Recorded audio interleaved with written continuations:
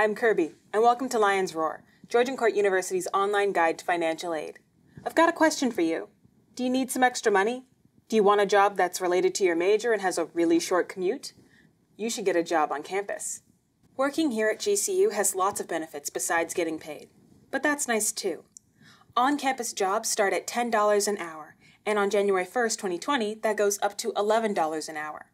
An on-campus job will give you skills to market on your resume. Even if it's not glamorous, every little bit helps. After you graduate, you'll have a leg up on other people who have never worked before. Saying you've answered phones in an office or helped solve problems for clients or shouldered an important responsibility makes you a more appealing candidate. You'll also make connections with your coworkers and supervisors. If you get a job related to your major, you'll get to know your professors and they'll get to know you. Then your professors will be more likely to think of you when opportunities arise, like working on an independent study or assisting in a lab. Faculty, like employers in the outside world, are more likely to want to work with someone they know over someone they only had in class. You don't know what's out there, but your professors do, so make sure you've made those connections before the next opportunity happens.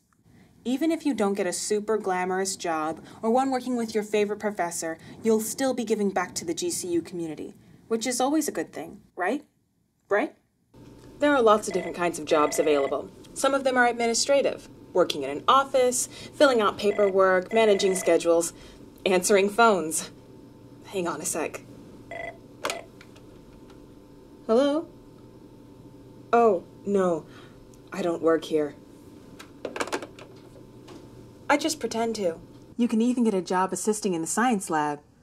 Ugh, gross. You could assist a coach for one of our fantastic sports teams. Walk it off, Brenda. Walk it off. You can be a tutor at the Writing Center, Academic Development and Support Center, or the Math Lounge. Ah, yes. I have no idea what this means. You should ask somebody who actually works here. You can be a student ambassador for the admissions office. And as of this spring, all of our buildings have electricity and indoor plumbing. Hey, what are you doing?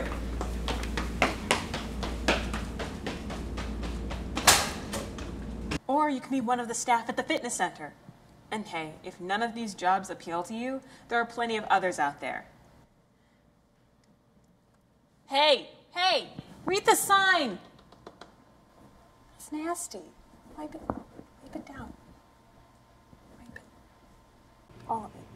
So how do you apply to an on-campus job? The first thing you should do is verify your work-study status with the financial aid office. This year, only students who qualify for work-study are eligible to work on campus, unless a department has an external grant. If they do have a grant, it'll be mentioned in the job title. You can verify your work-study status by emailing financialaid@georgian.edu. The next step is to register with GCU CareerLink. This is an online job board to find opportunities on campus. There's a link to it below. You'll need to set up a username and password. Remember the password page you used to keep track of your accounts when you applied for financial aid? You can write down your username and password there, too. Once you've registered, you can look up the job postings available. To find job postings on campus, go to the GCU website, georgian.edu. Click on Service and Support and select Career Services. From there, click on GCU CareerLink. Next, choose the Students button and log in. Before you can apply for jobs, you have to upload a resume. Choose My Resumes on the left side to upload a document. Once you've uploaded a resume, click on Dashboard to return to the main screen, and then click Search My School's Jobs. Here, you can search for jobs by type, major, and certain keywords. If you see a job you like, scroll to the bottom of the description to apply for it. You should apply to anything you think you have the skills for. The most interesting jobs are likely to be competitive, and the more you apply to, the better chance you have of getting one. If an employer is interested in you, they'll invite you in for an interview. This is serious. Pay attention to how you respond to them and how you dress for the interview. Keep all communication polite and formal, and be sure to dress professionally. Unless you're applying to be a professional sleep study participant, don't show up in a t-shirt and sweatpants. Remember, just because it's on campus doesn't mean it's not a real job.